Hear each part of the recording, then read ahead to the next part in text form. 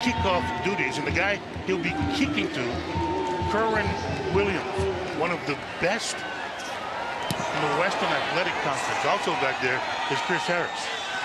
There goes to Williams at the 10-yard line. Oh!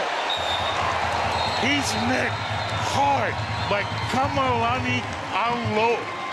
Say hello to Kamalani Alo. That's a lot of aloha for Kerwin Williams here in Aloha Stadium. Kamalani Alo, a Kahuku Red Raider last night doing a job on the Farrington Governors, and he's bringing some of that pain tonight for the Warriors. Yeah, Kerwin Williams averaging 24.2 yards per kickoff return, ranks 48th in the country. Aggies will start on offense. They got a freshman at quarterback in Chucky Keaton. And no surprise, it's a gift to Turbin. Turbin goes outside, run out of bounds by Hawaii linebacker Aaron Brown. That set the stage for the offense for the Aggies. Mention the quarterback, Chucky Keaton. He's a freshman, 6'2", 185 pounds, from Houston, Texas. 1,147 yards passing, 10 touchdowns, just 1 INT. Coming into the game, Aggies tied with LSU. The one pick is best in all of college football. They go power, right side to the Aggies. Play action. Keaton, he can roll. He's chased by Zach Max. Gets away from a would-be tackle and completes a pass to his tight end and brought down by Aaron Brown. Let's take a look at the rest of the offense for Utah State. Up front, Tyler Larson and Philip Napelu are the big guys that protect the quarterback in open running lane through Robert Turbin. Receiving core looks like this. Matt Austin is the guy to pay attention to. He's their leading receiver. 17 receptions coming in. That was a first down completion for Keaton. His second pass, is it picked off? Picked off by Hawaii linebacker Aaron Brown. That's his third INT, second INT of the season. Aaron Brown just dropping in coverage. What a play by Brown. Chucky Keaton is a guy that is very inexperienced. We talked about him. They managed the game well, but here, just his second interception.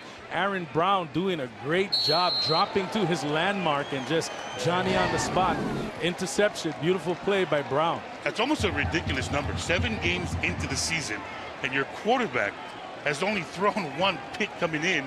There's Brown's number, 62 tackles, leads the Warriors coming into this game, and that is second interception. The Hawaii offense, they take over in excellent field position at the 42-yard line. Muniz looking deep, looking for Royce Pollard. Pollard's got some company. It's incomplete near the 5-yard line. Ryan Muniz, Hawaii quarterback. His numbers, we talked about it a lot during the pregame show. 2,483 yards passing, 20 touchdowns, 5 interceptions. All 5 of those occurred away from home. He hasn't thrown yet an INT here at Aloha Stadium. Also 224 yards rushing and 6 touchdowns for the senior from Lelehua. Second and 10 for the 42-yard line. Yosefa at running back. Muniz looking to throw. It's a quick hit on a slant to the left side to Trevor Davis, the freshman making just his second start. The rest of Hawaii's offense looked up front. Notice left guard Andrew Fa'aumu in to replace Brett Leonard, still suffering dizziness from a concussion. He got hit a couple of games ago. Receiving core led by Royce Pollard. Now we talked about on that first down play, the intended receiver, Trevor Davis, his second start. The freshman and Joey Iosefa, the big dude at running back. So it's 3rd down and 4 from the 36. Dustin Clapp, Billy Ray Stutzman, slot backs. Muniz looking to throw, goes up top. There's nobody home. The intended receiver was nowhere near the area. Walter McClinton almost picked it up. Let's set the stage defensively for the Aggies. They run a 3-4. Look at those names up front. Fili Moeatu, Lapu Aho. How's that? Polynesian names in Logan, Utah. Their linebacking core led by Bobby Wagner, number 4 in all of college football, averaging 12.7 tackles per game. That secondary, Robertson, McClinton, Brady, Lawson, not a single INT among that crew. Wagner the only defensive player for Utah State with an interception as a team that ranks last in college football. Moniz, left side, tries to go back shoulder to Trevor Davis, and it looked like Trevor Davis was getting bounced around by Jermaine Robertson. Trevor Davis, the freshman, pressed into duty due to all the injuries on the receiver core, and that back shoulder fade, you know, just not happening there. Yeah, Moniz looking left side. Trevor Davis, just a freshman, lots of contact. And Hawaii not getting a whistle. Some of the fans here at Aloha Stadium bearing the elements that they saw pregame. Some rain coming down. That was on 4th down, so it's a turnover on down to Utah State. Flags are flying, and nobody home for Michael Smith. Or Kerwin Williams checked that 25, not 20. Flag went flying as soon as the ball was snapped. Offside, defense, number 9. 5-yard penalty, replay, first down. Zach Mash, penalty against him for being offside prior to the snap. Zach Mash a little bit anxious there.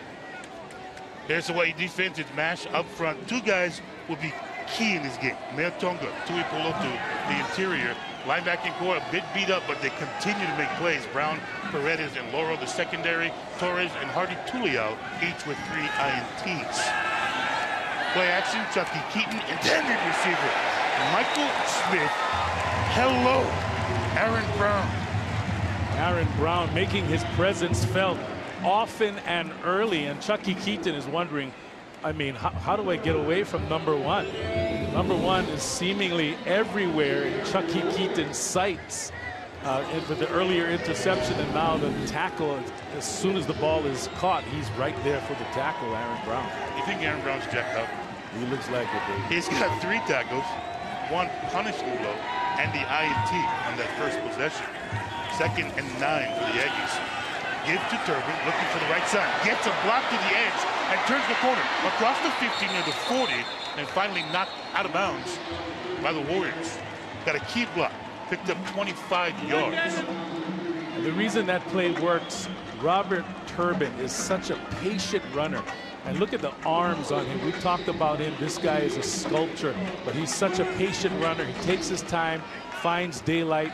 Very tough to bring down. Once his shoulders get squared up with the line of scrimmage, you see him kind of finding his way. There, Chucky Keaton looking down the left side seam, gets a wide open receiver, and catching that football is Stanley Morrison for 33 yards. They go play action and got a receiver wide open. The reason that play works is Robert Turbin. Hawaii's defense is so worried about the run game that Stanley Morrison, at only 150 pounds, 13 catches for 98 yards and a touchdown this season. And most of the receivers in this offense, truthfully, are glorified offensive linemen, aren't they? Utah State, flags are flying yet again. Now, they run so effective and they run so often, they lull a defense to sleep. False start. Offense, number 79. 5-yard penalty, first down. That time they lulled themselves to sleep. Yeah, Robert Hill, right side guard for the Aggies. I mean, they run so effective where you get a defense so conscious about defending the run, they sneak the passing game there, and play action especially, and they get a receiver wide open. But first down at the 10, 1st and goal. It's a give to Smith. Look right side, nothing there. Cut back left side and gets positive yardage across the 5 near the 3-yard line. Michael Smith, 5'9", 205. Not the starter, but they like to bring him in kind of like a closer to finish up drives, and he does a great job for them. Yeah, they go no huddle and get that 2nd down play off before 2 Warrior defenders who were substituted for even got off the field. It's so common now in the game of college football. Many teams go no huddle, don't they? Oh yeah, it is definitely one of the things that it puts a lot of pressure on the defense. You know, they can't do what they just did here, try to substitute you. They got illegal caught. substitution. On the defense, at the distance of the goal, replay, second down. So the defense gets caught trying to substitute different personnel packages. That no huddle does not allow for that to happen. Yeah, they were running 2 players off the field, and they did not get off the field before the Aggies snapped the football. Ball spotted just outside the 2. Another quick snap again, and this time Turbin gets the call, and Turbin is stopped for a loss of yards at the 5-yard line by Art Laurel. There was no place for a rumbling Robert to go, because 57, Art Laurel, Lele Hua graduate. Usually we mention his name when it's the quarterback that goes down. His ability to play both, to be the pass rush guy and the run stopper, makes him very effective. Yet another flag. Art Laurel, 7 sacks leading the Warriors, also has 8.5 tackles for loss to lead the Warriors. He has been an unsung hero. Let's go down to the field. Lori, Santi. Little controversy down here. McMacken on the field, and Miano trying to get a substitute. On both teams, there are no fouls on the play. You heard that, double fouls on the play. They're trying to get the substitute in, and Hawaii was flagged on that play. McMacken livid on the sidelines as he has a conversation with the line judge. And both teams struggling to get their substitutions on the field, Robert. Yeah, we had saw those 2 defenders running off the field for Hawaii. And Utah State makes no bones about it. They go no huddle. They go at a high tempo and like to catch their opponents off guard.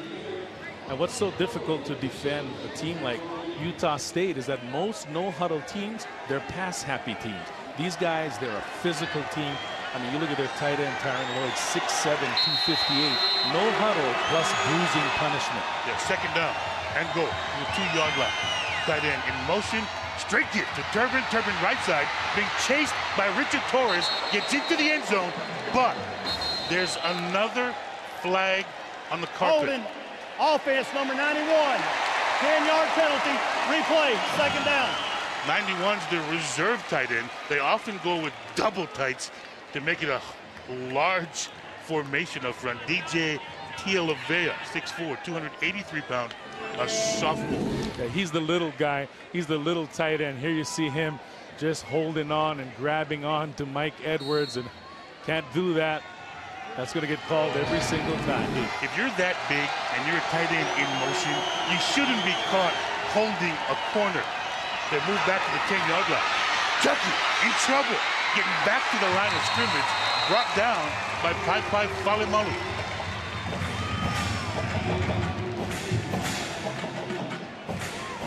I mean, seriously, if you're a coach and you go watch the film and you're a big, huge tight end on that previous play, you can't get caught holding a corner.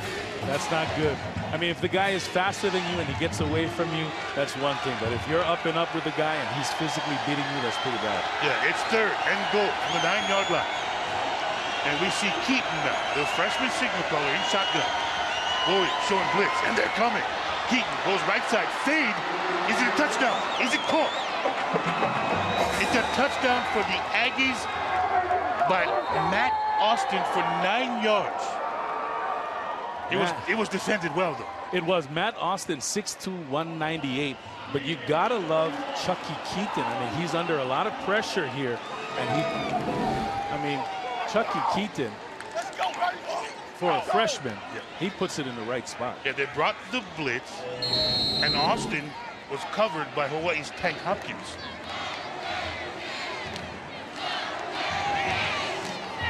So the extra point now by Josh Thompson for the Aggies. It is through, and it is good, and Utah State leads the Warriors 7-0. Take another look at it. It's the fade to the corner. Keaton to Austin, and they lead 7-0. This is University of Hawaii football on OC Sports. The Warriors, let's take a look at the matchup all time. The series record is sponsored by Aston Hotels and Resorts. Hawaii leads the matchup 6-5 all time. Their last meeting last season in Logan, Utah, Warriors defeating the Aggies 45-7. It was Alex Green with 4 touchdowns and over 170 yards rushing. Quite the series for the Aggies tonight to march down the field against the Warriors. And the first meeting, Utah State at Hawaii in 1927. Really? 1927? Oh, yes. I wasn't there. Were you there? No, I was not. I was not there. Mike Edwards, 5th in the conference as a kickoff return guy at 24 yards per try. He's been close a couple of times to busting one. And it's not Edwards. Instead, Scott Harding crosses the 30 up to the 35 near the 37-yard line. The freshman from Australia.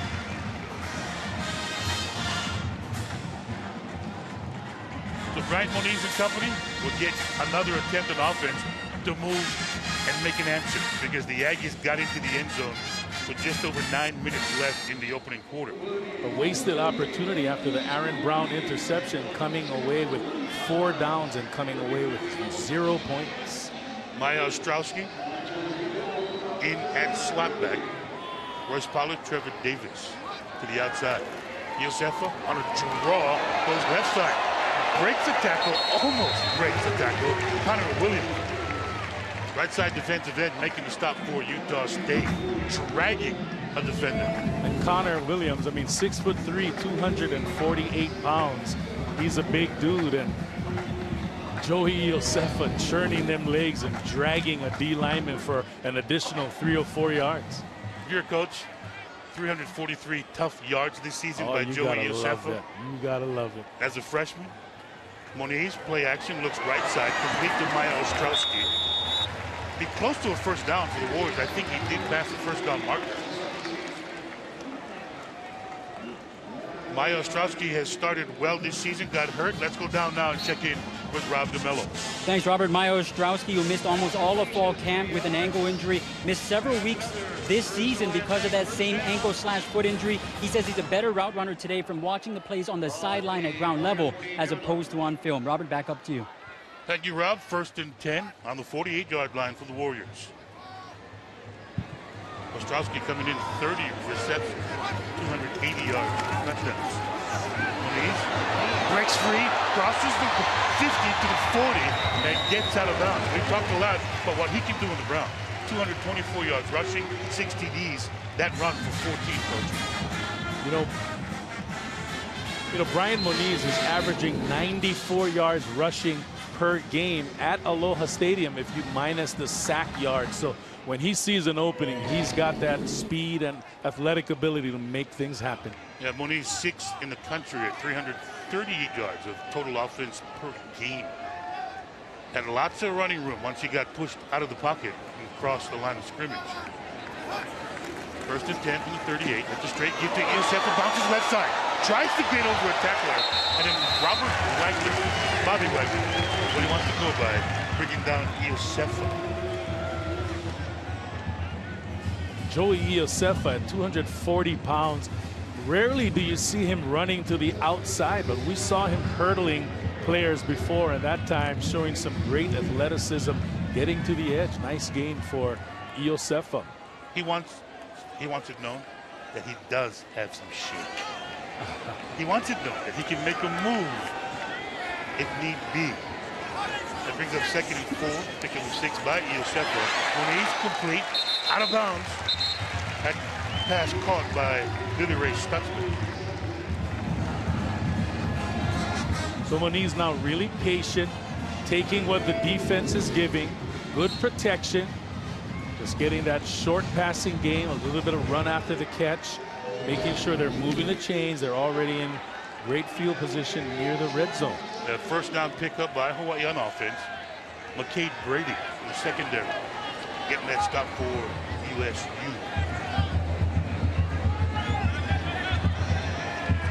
London Sopolo at center, 27-yard line. Another give, straight, hard yards by Joey Josefa, and not much running room. The gang on white shirts waiting for him. And who else but number 9, Bobby Wagner. We talked about him. I mean, the guy, 12 tackles a game. And you look at his biceps, he's a well put together man. Great instincts. He had 133 tackles last season. He has 89 already. He had 115 tackles as a sophomore. This guy has a bright future ahead of him. He's close to having back-to-back 100 tackle seasons. That would be freshman. Second and 10. Moniz, decent amount of time for a crossing pattern intended for Ostrowski. But Trevor Davis was in the same vicinity. I don't think everybody was on the same page offensively. Kind of a dangerous throw by Moniz, but I'm going to bet that Trevor Davis, the freshman, was probably running the wrong route. Ostrowski has been in the program a lot longer, but a kind of a dangerous floating pass, and neither guy could come up with it. Yeah, he had crossing was Ostrowski. Moniz now 3 for 7, 14 yards. Looked like Maya crossed right in front of Trevor Davis. Well, one of those two had gone the wrong direction. So 3rd and 10 on the 27. Moniz, that's a beautiful one-hand catch by Ostrowski. Another first down for the Warriors. Maya Ostrowski. And, you know, I got to say, with Maya Ostrowski, 21-yard gain, you know, we always talk about his basketball playing ability, but doesn't that look like he's going in for a layup or a finger roll? That's a finger roll by Ostrowski. I mean, he's playing basketball on grass is what he's doing.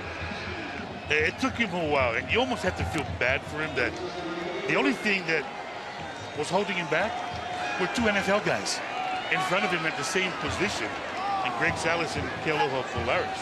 The first and goal from the 6, flags are flying. No doubt it'll be false start against the Warriors. And getting back to Maya Ostrowski, the only thing... Offense number 76. 5-yard penalty. Replay first down. The only thing holding Ostrowski back this year has been those nagging injuries. That foot injury, I was talking to him a couple weeks ago. It's weird. It wasn't the ankle. It wasn't the foot, he said. It was right on top, right in between. The doctor said all he could do was wait it out, which is very frustrating. A bump. It's first and goal from the 11 after 5 yards were marched off. Moniz got 3 receivers to his left, got all kinds of time. It'll be a flag thrown again against the Warriors for holding, and Moniz gets it to the wide side, throws it out of bounds. I think the guilty party will be David Lefotu. Moniz wisely throws it out of bounds. Holding. Offense number 76. 10-yard penalty. Replay first down. And you are correct. It is Dave Lefotu, a Pearl City grad. But Moniz, knowing that the flag was on holding, I mean, he just, once you see the umpire throw it, you pretty much know he just kind of wisely threw it out of bounds there. And it happened to his right, so he saw every ounce of cloth that was being held. Gotcha. It's a gotcha moment. Quinn Garner, that defensive end, grabbed by the right paw of Lefotu, freshman out of Pearl City. The first and goal from the 21. Moniz, decent amount of time again. There's a lot of room in the middle of the field, and Moniz across the 15, finally brought down by Bobby Wagner. Pickup of 9 yards for Hawaii signal call. Again, Moniz, a lot of patience, but great time, and what he can do, he can break down a defense with his feet. As soon as everybody's covered, as soon as there's a gap, he's going to go take it. 9-yard gain. So tough to defend a quarterback that can run the way he does. And watching him run, my eyes were on number 9 defensively. Because Wagner blitzed, got upfield penetration, then turned around and chased down Moniz's backside. Redirecting. That's 33 yards on the ground so far for Moniz. Second and goal. 13. Moniz looking to the end zone. Incomplete. Pass intended for Royce Pollard. And back there defensively is Nevin Lawson. And Pollard looks slow in getting up. And Pollard, the leading receiver on the team by far. 7 touchdown receptions. You can't afford to lose a guy like Pollard. And Pollard tried to sell the out, broke on a post. Lawson made a play on that football. Just kind of fell awkwardly. That leg got bent back a little. Now, with all the injuries that this offense has gone through in their receiving corps, this would be a huge blow to the pass catchers wearing the black uniforms tonight. Exactly. Pollard sets the tone. I mean, we saw him last a couple of weeks ago when even when there were a lot of injuries, he was still coming in, toughing it out, playing despite the pain. I mean, he's a tough guy. So if you see Pollard on the ground, you know something's up because he plays through pain a lot, all the time he's on the field. Yeah, Royce Pollard averaging 7 catches per game. That would rank him number 2 in the WAC, 17 in the country. Also averaging 104.2 receiving yards per game. Also second in the conference, 14th in the country. Says he's from San Diego, California, born. Another former walk-on. We talked about Pollard, Torres, Moniz, and Paredes, the captains, the 4 captains, all former walk-ons. Remember, Alan Sampson out for the season, got a knee injury. Darius Bright hurt in the summer, had a hard time physically during fall camp, is yet to make an impression on this offense. Terrence Bell left the program a couple of weeks ago. They've had to take Trevor Davis off the redshirt list and activate him after the injury to Sampson. This is the 11th play of the drive for the Warriors. 3rd and goal from the 12-yard line. Muniz looking right side to complete pass to Justin Clapp. And Justin Clapp fighting inside the 5 to maybe the 3-yard line. Now here's we talked about Kenton Chun pregame. Kenton Chun is not available tonight. He's not dressed. The Magic Man is not your kicker, and this would be right up his alley. Instead, they're going to go for it. They're going to go for it on 4th down. Well, the crowd loves it. As you see, Coach Darryl Kahn, Dr. Darryl Kahn, also a football coach at Punahou, working on Pollard's knee. The Warriors 0 for 1 already on 4th down. Moniz looking to run opposite, pitches it to Iosefa, and there's no place to go. They go short side, and the Aggies were waiting for Iosefa. They are now 0 for 2 in this football game on 4th down. 7-0. Aggies lead the Warriors. This is University of Hawaii football on OC Sports. Thank you, Rob DeMello on that sideline. Doe and Gant will be taking off their redshirt years. They've called upon for duty tonight. Aggies take over on the 3-yard line. They give to Durbin. Durbin looking for room, and Aaron Brown. He's not going to make the tackle, but Aaron Brown was engaged with the right guard and Philip Napelu, not allowing Durbin to get free. What a beautiful job, just scraping. I mean, you got to love the gap integrity. Forces Turbin to come back inside, and the rest of the gang was waiting for him. So Aaron Brown occupying a guard, Corey Paredes filling the hole. The 4-yard pickup for Turbin. 2nd down, Keaton to Turbin again. No place to go for the Aggies. Nothing doing in the middle of the line. The strength of the Hawaii defense. There's Pai Falimalu pinching from the outside. The 2 guys in the middle, coach. Look at the tower of strength. Tui Pulotu manhandling a guard and a tackle, 1 in each arm. I mean, these guys are studs in the middle. That brings up 3rd down. They're a 48% team is Utah State. That's a pass completed, but that's a big-time hit delivered by Mike Edwards. Mike Edwards, the transfer from Tennessee. Gotta love that play by Mike Edwards, breaking on the ball, showing so much physicality right here. A textbook tackle by Edwards, kind of does the little walkover too, like, I got you, baby. Yeah, Mike Edwards, his specialty is to be a lockdown pass coverage guy. 10 pass breakups this season, ranks in 19th in the country. That's a terrible punt. I mean, terrible punt. And a great return and great field position. And Mike Edwards. Wow. And Connor Williams with a big-time hit. That's a big-time hit on the sideline. 29 seconds left in the opening quarter.